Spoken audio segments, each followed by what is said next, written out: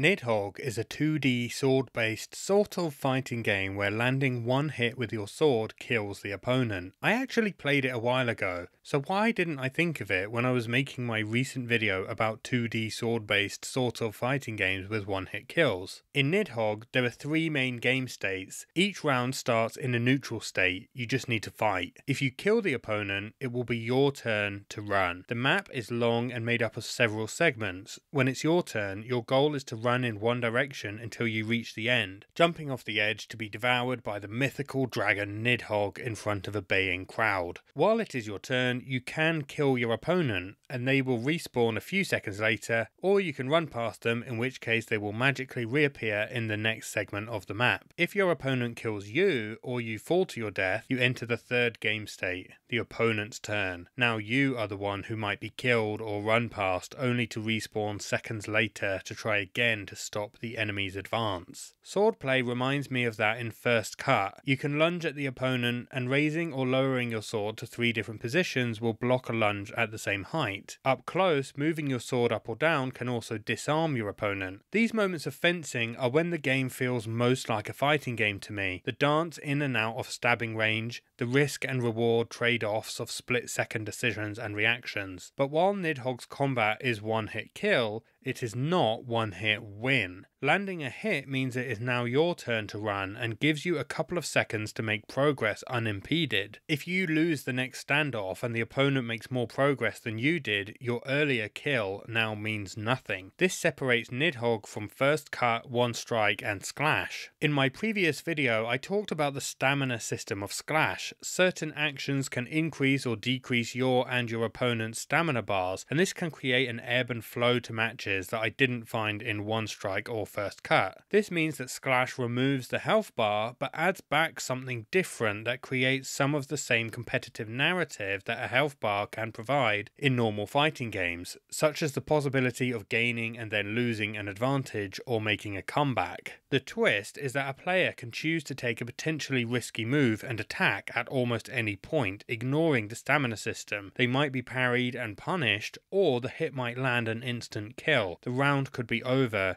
in a second. As commenter Baines Mark II pointed out, Nidhogg's alternate take on the victory condition naturally creates the flow and story that I mentioned when talking about Sklash. Nidhogg lands somewhere in the middle. Like Sklash, it has a back and forth that doesn't come from a health bar. Like a traditional fighting game, the back and forth can't be entirely skipped. You need to make several breakthroughs against an opponent who has the opportunity to try and stop you. And uniquely out of those games, Nidhogg's back and forth can go on indefinitely, sometimes for several minutes. When played like a fighting game, Nidhogg is great. The controls feel very natural to me. The sword fights are tense, and the range of options, including trying to stab the opponent, throwing your sword at them, sweeping or even dive kicking them, stop the encounters from feeling too samey. The one-hit kill element gives it an approachable feeling that makes it a great party game. A newer player has a good chance of getting at least a couple of kills in against a more experienced opponent, but the length of the back and forth irons out some of the feeling of randomness that one-hit games can have. But winning sword fights is not the only way to make progress in Nidhogg. When I first played the game, I didn't know what footsies was. I didn't have an intuition for the risk and reward trade-off of the combat options. I just saw some bastard with a sword standing in my way and I wanted to get past them, so I ran, I rolled, I jumped. I grew up playing Super Mario Bros. In that game, your goal is to overcome a series of bastards in your way and get to the end of the map. You can go slow, jump on your enemies, kick shells, and get as many kills as you can to clear the stage of monsters and saunter up to that flagpole unopposed. But in my opinion, the most fun way to play is to fly through the level without stopping to give up momentum by jumping on a Goomba unnecessarily. In Mario, nearly all combat is optional, and I like to skip it. In fighting games, combat is usually not optional, and you wouldn't want to skip it. It's kind of the whole point. When I started playing Nidhogg, having never played fighting games seriously and loving 2D platformers, I saw it as a platformer and tried to play it that way, avoiding as much combat as I could, and that was fun for me. It was tense too. You can only treat the combat as optional when it's your turn.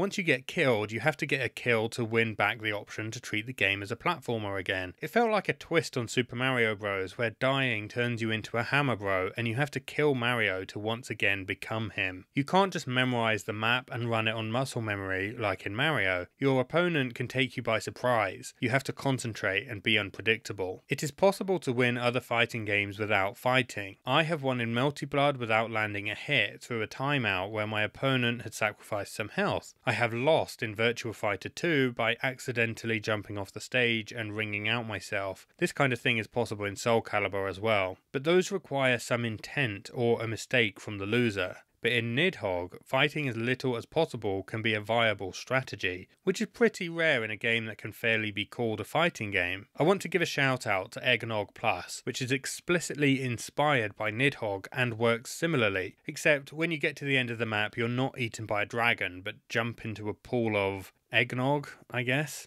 It's a lot of fun and you can name your price to get it from itch, so you can get it for free, although I would suggest throwing the developer some money if you can afford to do so. It is local multiplayer only out of the box with no built-in AI, but a fan has developed a mod, also available from itch on a pay-what-you-want basis, which turns it into a very playable single-player experience, although, as with all of these games, it is designed to be played with a friend, if you have any. Eggnogg Plus also includes a karate mode where you spawn without swords and engage in hand-to-hand combat, which is not one-hit kill, as well as a sword skip brawl mode where the goal is to throw your sword into a vat of eggnog to score points in a first to 7. I like this. It's a fun, different way to play the game, but with all the same controls. It encourages you to get to grips with the mechanics in a different way. It's like Tekken Ball. It gives you a different way to have fun with the game while still improving your execution and your understanding of what your character can do. I'd like to see more fighting games include modes like this. Griefhelm is another game with a Nidhogg-like mode in it, this time with a more realistic medieval European knight aesthetic. It seems to lack the platforming elements of Nidhogg and Eggnogg. The combat is not optional here. There's also Nidhogg 2, which adds different weapon types and changes the graphics to a divisive art style that feels to me like a blend between Oddworld and 80s monster claymation show The Trapdoor. But I haven't played Griefhelm or Nidhogg 2,